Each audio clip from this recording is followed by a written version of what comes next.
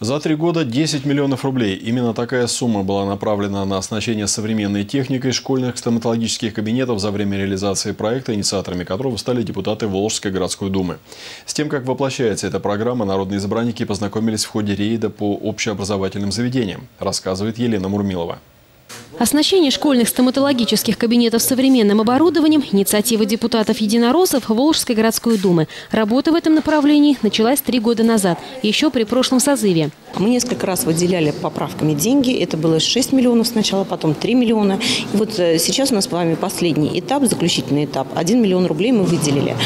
Потому что на сегодняшний день несколько школ остались еще не оборудованными. Такую доступность медицинской помощи в первую очередь оценили родители школьников. Многие из них не раз сталкивались с очередями и нехваткой талонов на прием в детской стоматологической поликлинике. Поэтому преимущество лечения практически без отрыва от места учебы ребенка приняли, что называется, на ура. Придешь, без 15,8 талонов нет. Все.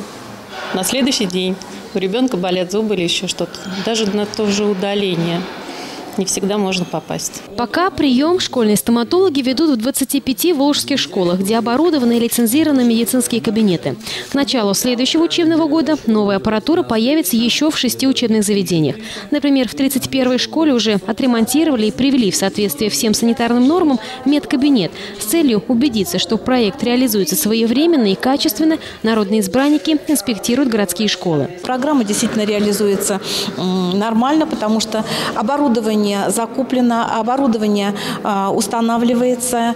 И те образовательные учреждения, которые мы посмотрели, на сегодня подготовили помещения. Профилактический осмотр у стоматолога и при необходимости лечения каждый школьник будет проходить дважды в год. Эти услуги ребятам оказываются по медицинскому полису бесплатно.